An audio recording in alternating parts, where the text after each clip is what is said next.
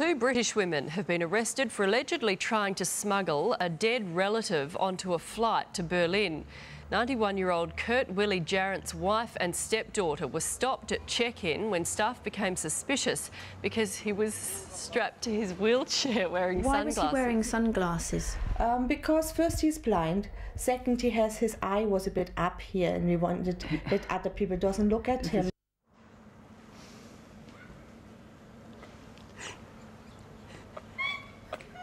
You're right, Nat. The women insist they did not know he was dead.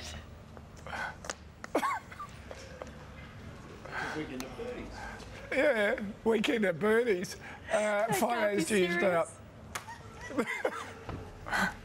You can't do that with finance.